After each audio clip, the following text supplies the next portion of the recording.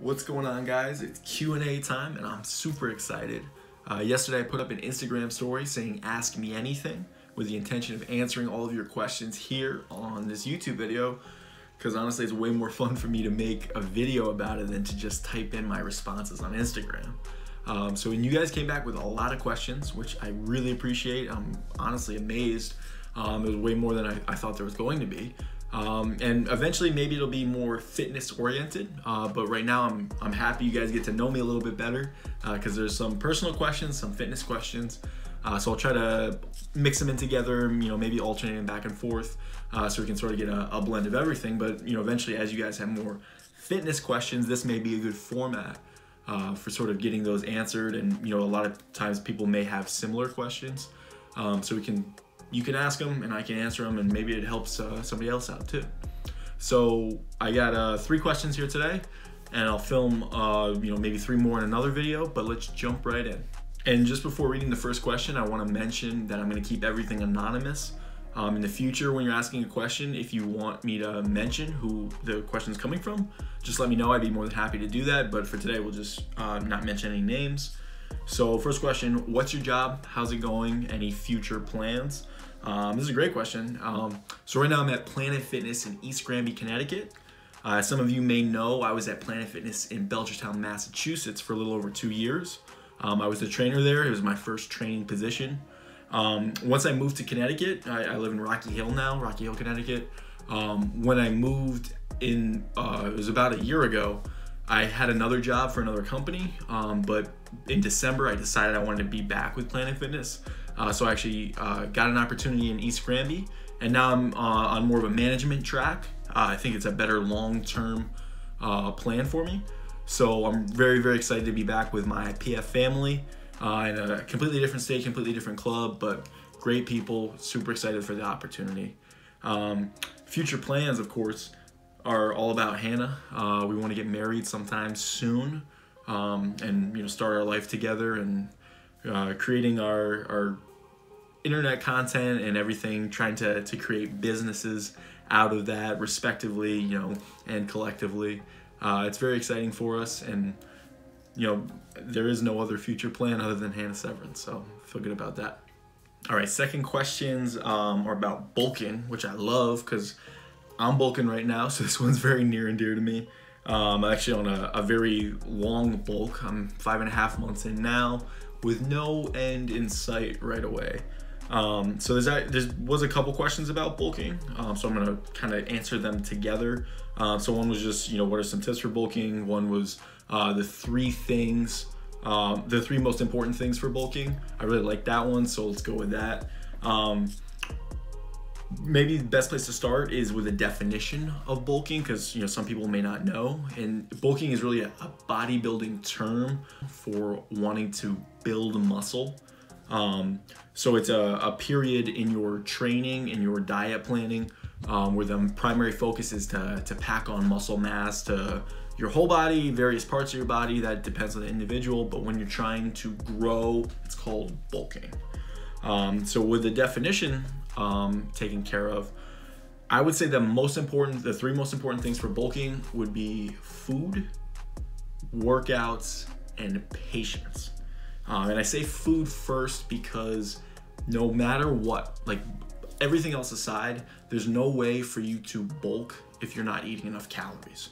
Like physiologically, you cannot gain weight and build muscle and everything else that comes with bulking unless you're eating more calories than you're burning. If it's the other way around, if you're burning more calories than you're eating, you're going to be losing weight, probably losing muscle. So that's the complete opposite of what you want to be doing. So you want to make sure that you're eating frequently enough and your meals contain enough calories for you to be in a surplus, meaning again eating more calories than your body actually burns during the day. So that's number 1. Number 2, workouts. You got to be strength training consistently, and by consistently I mean at least 4 days a week. I think is a good standard. But because if you're not strength training, on a consistent workout plan where it's not a general total body, do whatever every time you go to the gym, but focused on specific muscle groups on specific days, working hard, you got to be doing that. Otherwise, those extra calories you're eating are just going to wind up being stored as fat. And that's obviously not what I want or anyone who's bulking wants. So definitely got to hit it hard at the gym to make use of that extra energy that you're consuming and, you know, encourage your muscles to grow. So then the third one, which is often overlooked, this is more mental than practical or physical, is patience. You gotta stick with it. You gotta recognize it's not a short-term game. It's really a long-term move. And for me personally, you know, I've struggled with that and gotten into this, you know, pointless sort of cycle of 3 months of bulking, 3 months of cutting. And for those of you who don't know, cutting is the opposite of bulking, where you're trying to get as lean as possible. But you don't get a lot done in those 3 month periods.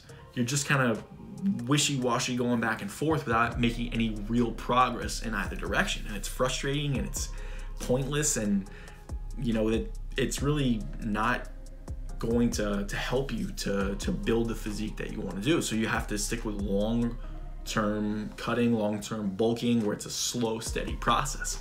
And one thing you really have to be patient with, especially with bulking, is you're going to gain a little bit of fat. And that's frustrating, and no one likes to talk about that because, you know, people are just like, oh, I'm just gonna pack on slabs of muscles and I'm still gonna be cut.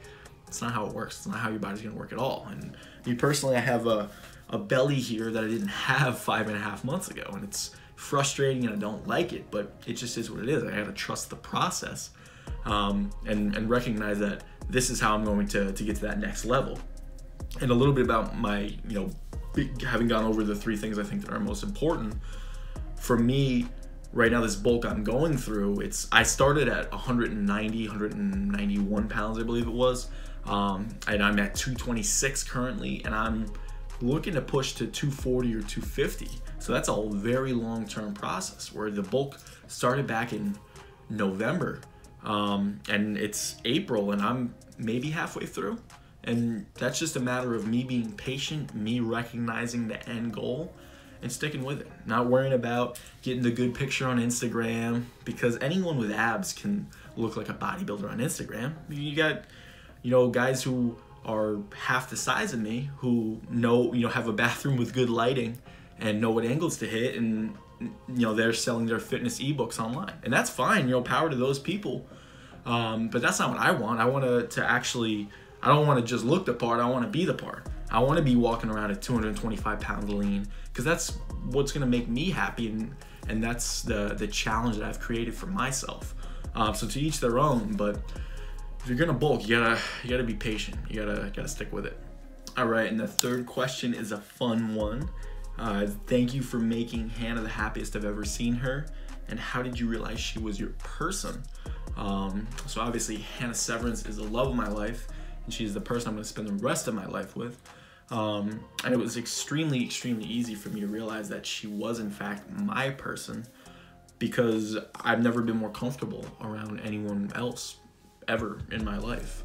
Friends, family, no one I've ever connected with so quickly, so easily. And I would have had to be very blind to not recognize that she was perfect for me. And we actually met at Belchertown Planet Fitness when I was a trainer there, and our first date was me getting her to work out with me. And you know, 2 weeks later, I told her she was my girlfriend, and the rest is history, kind of. I mean, it was so immediate, but so comfortable and so right, that, you know, other people who have found the right person, I'm sure can relate to, but a lot of people may not be able to. But I've never been one to just go from relationship to relationship. Like, I've never really cared to start a relationship if I didn't think it was going to be something serious. Because I don't have time for games. I don't want to play with people's emotions, or, you know, be selfish or be thoughtless. It's like I'm in it for the long haul, and Hannah is too. Hannah has always been the same way. So for us to come together at the right point in our lives, where we're both so young, but both looking for the same forever kind of relationship, and that's extremely rare. And a lot of people are just looking to hook up and be stupid and have fun, and to each their own. Like, I get it. I'm the odd one out in my generation. Me and Hannah are the odd ones out in our generation. But for us to find each other, it was so comfortable, it was so right. And she's the most beautiful girl in the world. So for her to be on have the same mindset as me, and for us to be able to push each other to work on our goals, and for us to, give each other such confidence and such support, it's all I could ever ask for, and so much more. And that's why I'm gonna wife her up and lock her up for good, because I recognize she's the greatest girl out there. So I'm a lucky man to have her. All right, guys, I'm gonna cut it there because I don't want to ramble on for too long. And don't worry if your question didn't get answered. I will be making another video very soon. It'll probably be up in the next couple days. And make sure you're thinking of more questions as well, because I'm gonna have more Instagram stories up asking for more, because this is really fun, for me at least. But I think it's a good way for you guys to get to know me a little bit, and I really want to get to know you, so that's why I say feel free to ask me anything. And eventually maybe it is more fitness, but right now, if it's personal stuff, if it's whatever, just feel free, ask away. And please, as always, I always ask, please do like, please do subscribe, comment below if you thought of a question, message me, however you want to get in touch. If you thought of a question after watching this, or a suggestion for what you'd like to see in the future, I appreciate it all. I appreciate your support. It really does mean the world to me, and thank you again.